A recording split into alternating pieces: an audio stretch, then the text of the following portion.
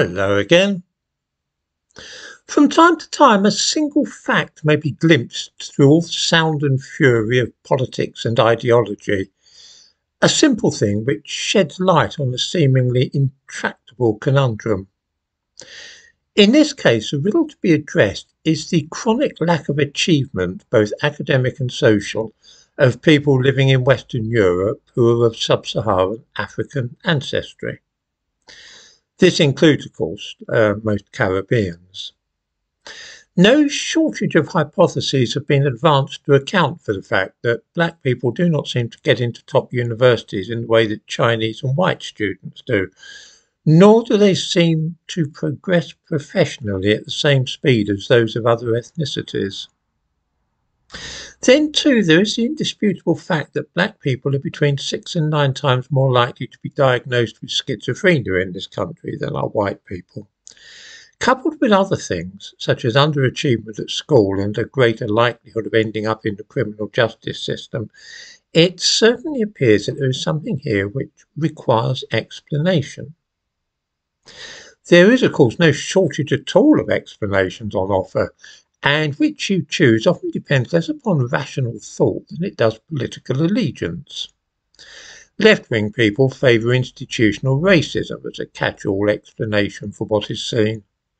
Right-wing types often prefer to blame genetic inheritance, hinting that the problems faced by black people are largely of their own making, rather than anything to do with society. There may perhaps be another reason for what is observed, which has no reference to either sociology or genetics. An adequate amount of vitamin D is vital for humans to remain healthy. That is pretty well, of course, the definition of a vitamin. We get it in our diet, in oily fish like mackerel, for example, but we also synthesise it in our bodies. Sunshine causes vitamin D to form as the ultraviolet rays of the sun penetrate our skin. That's fine for white people living in higher latitudes, of course, but not such good news for black people living this far north. Their skin blocks the ultraviolet rays and means that it is very difficult for them to synthesise vitamin D. As a result of this, 85% of black people in Britain do not have sufficient vitamin D circulating in their bloodstream. This is also because the diet of black people tends to be deficient in the vitamin as well. 95% of Africans and Caribbeans living in Britain do not get the recommended daily nutritional intake of vitamin D in their diet. In the description to this video, I give a link to an academic paper which contains this startling information. I also give a link to another paper on the effects of vitamin D deficiency in pregnancy. These effects are not good and have negative implications for the development of the fetus. Since 85% of black people in this country do not have sufficient vitamin D in their bodies, partly as a result of skin colour, but also due to diet, this naturally means that the majority of babies born to black women in Britain are probably at risk of the ill effects of this particular nutritional deficiency. Some of these effects are purely physical. Sharp-sighted viewers may have noticed that I am lopsided. One shoulder is higher than the other. This is a result of childhood rickets, which caused my spine to grow in a corkscrew shape.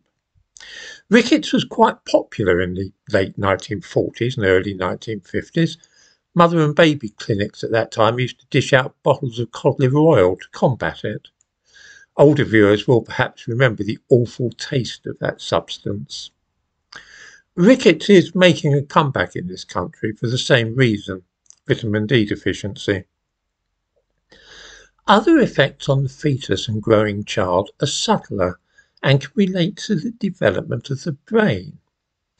This is very bad news, of course, and behavioural difficulties in adolescence have been linked to this cause.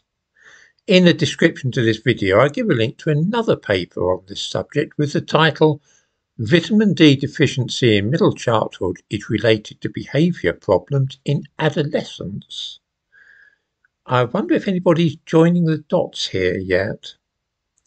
There's a lot of work currently going on in this field, and efforts are being made to encourage members of visible minorities to alter their lifestyles and diets, especially during pregnancy.